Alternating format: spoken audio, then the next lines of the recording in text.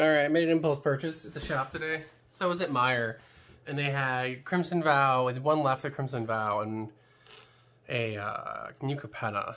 And given that I've opened 3 Capenna collector boxes, I felt that again I have a draft box of this, and I opened the 2 bundles in a collector box. Like, overstock. Basically, I went, well, 8 packs is 40 bucks. 35, and I need a new box. And then like it has, you know, essentially you can do this maneuver and have a pin up a Voldarian lady. Yeah, that's the old bundles, older model. I basically bought this because I need, well, it's packs, but 2,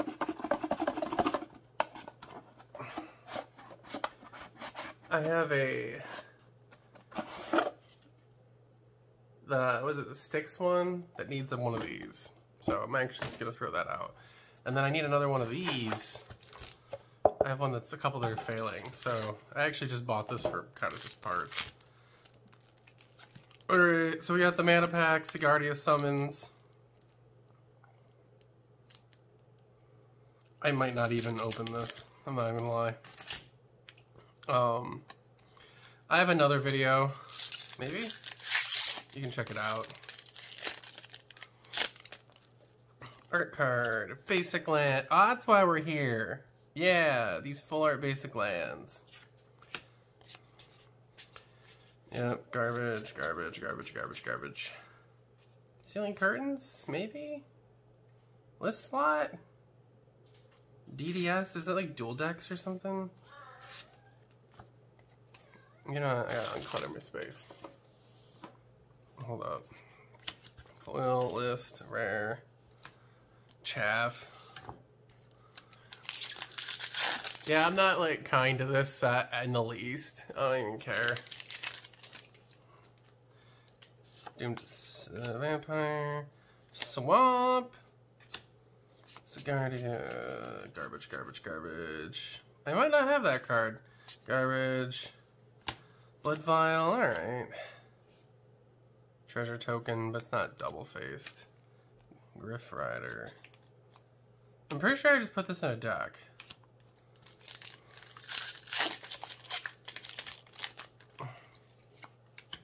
Ooh, Foil Mountain. Neat. Garbage, garbage, garbage, garbage, garbage, garbage, garbage, garbage, garbage. Oh, here we go. Break the Teeping Seraph. Ladies Attendants, Occlusive, and a double face card. Alright, some more Garbo. I am probably... Get this land is flat. Maybe up it might be at a couple bucks. I don't know, man. Garbage, garbage, garbage, garbage, garbage, garbage, garbage, garbage, garbage. Welcoming Vampire. That's alright.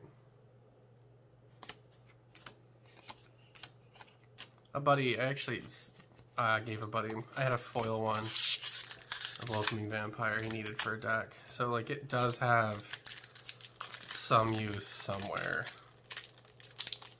I don't remember what.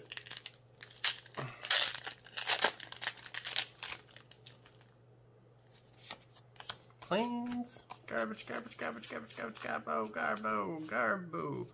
Olivia herself. There might actually be some value. Oh, I don't know though. It could be like $1, and that's the value poll. I don't mean to like shit on this set too much, but like,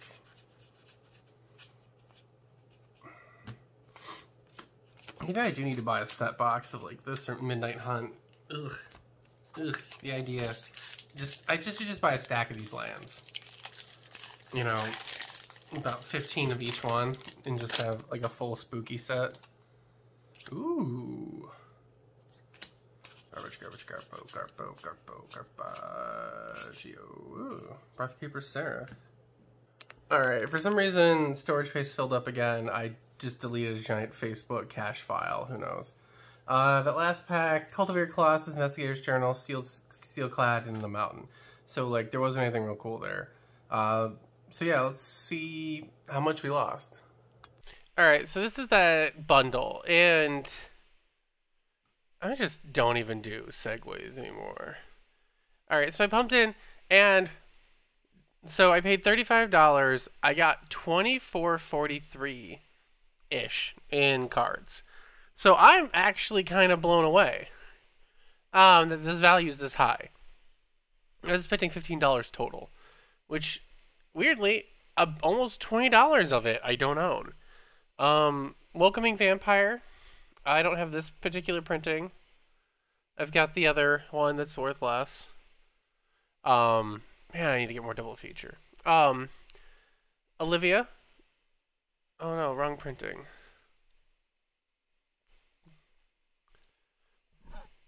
Alright, I lied. I had the promo selected. So it's like $23 with 18. It's like $2 less. It's fine.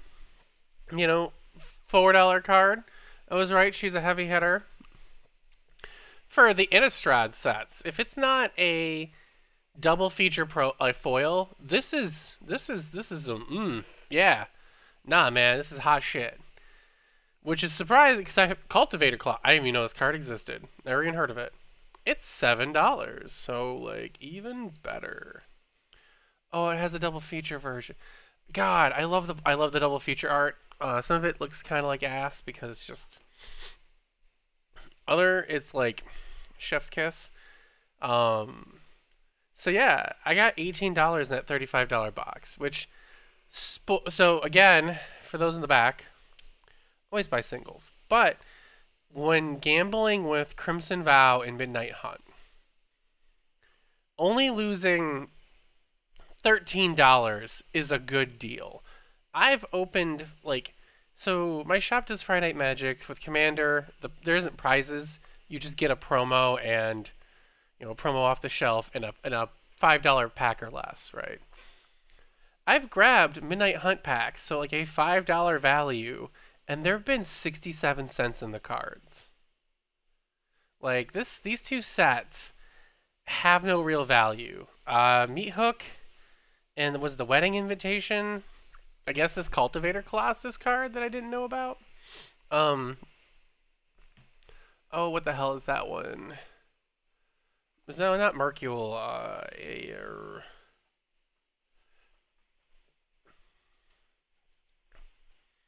Hold on, it's man, whenever I see double feature, the Rocky Horror just plays in the back of my head. Double feature. Toxrill, right? I'm pretty sure what's Toxrill in other printings?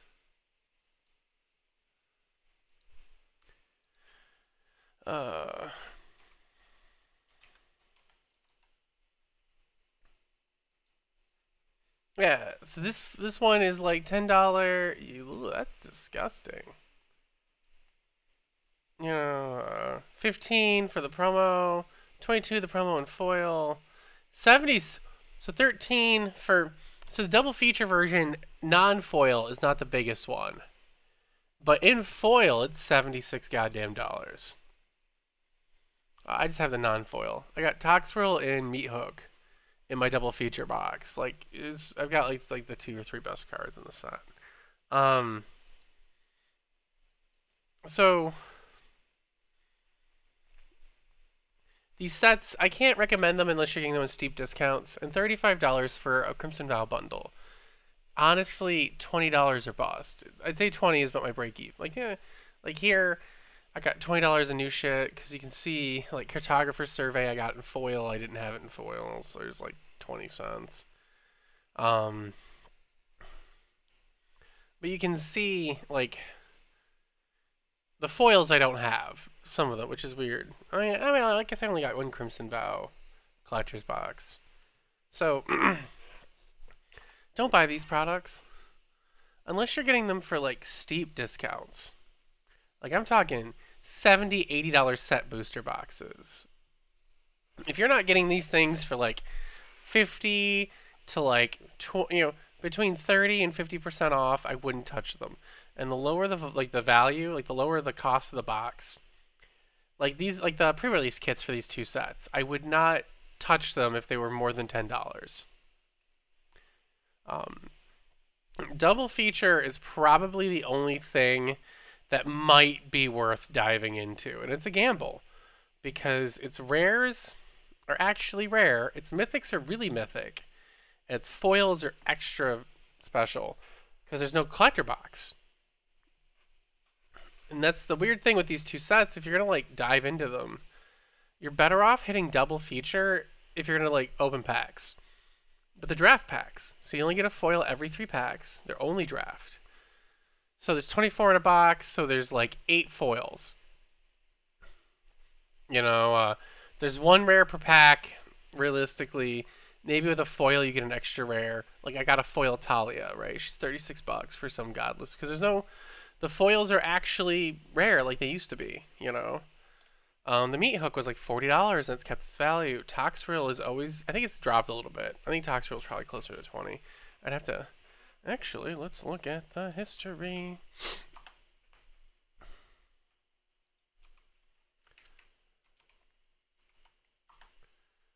Double feature. Yeah, Toxrill is held steady.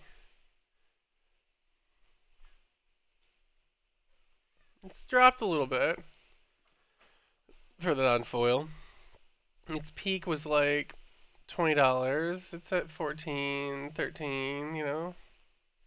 The foil was hundreds of dollars and is now 76. So its foil has dropped. So if you're gonna like chase the money and crack the packs, with the Innistrad sets, hit double feature. If you are intelligent and not insane, just buy singles.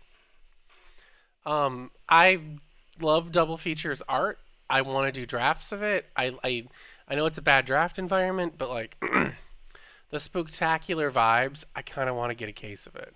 I don't know if I'm ever gonna be able to buy a case. It's money muns. Actually, how much money is that?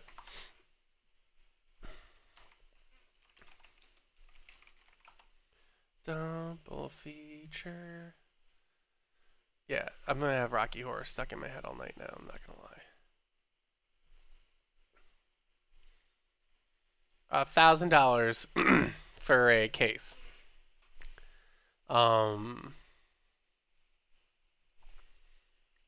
a pack, 150. That's gone up. This has been like 145-ish. Oh, Fallout 250 for the collector box. Interesting. Let's see what my store has. I'm not gonna lie, if my store has like $150 boxes for Black Friday, I'm probably gonna buy like 3. But I'm a weirdo. Don't do what I do. Stick to singles. And with that, I thank you for watching this tangent, and you have a good day.